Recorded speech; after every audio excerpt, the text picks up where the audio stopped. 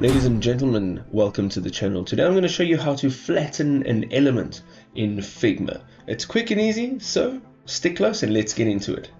So what you want to do here is you want to make sure that everything is selected. Okay, so we're going to flatten this element. Now you can flatten a single element, such as text. All you have to do is right click on it and say flatten. Okay, if you want to flatten everything within this frame, all you have to do is select this frame or click down and drag over everything.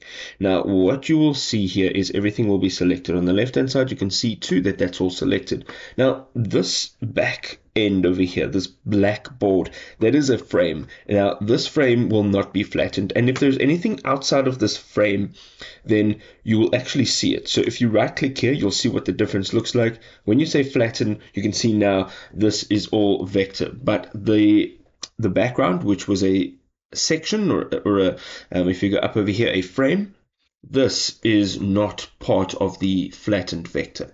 So as you can see here, there it is. And it's as easy as that to flatten any type of element in Figma.